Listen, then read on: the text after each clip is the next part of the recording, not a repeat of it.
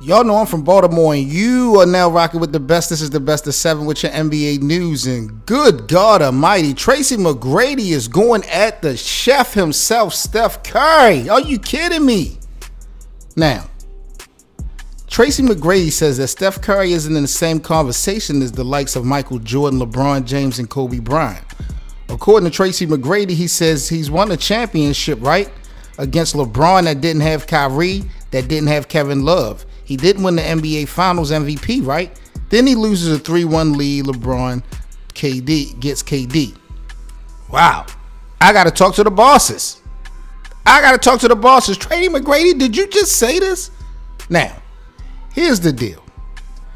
The one thing I don't like is when we have a situation where a non-champion is trying to criticize a champion in the utmost of disrespect. Tracy McGrady to me was a great player, but Steph has definitely impacted the game. Maybe not athletically, you can measure him up against those guys, but Tracy McGrady was never the best two guard at his position at any given season of the NBA. Steph has literally changed the game. I think Steph is redefining everything in a whole different manner, especially by him being 6'3". What used to be a disadvantage is an advantage. I don't know, but I got to talk to the bosses. What do y'all think about Tracy McGrady? In his opinion, everybody's right to have one, but he feel like Steph Curry doesn't fit the bill to be in a conversation with those guys.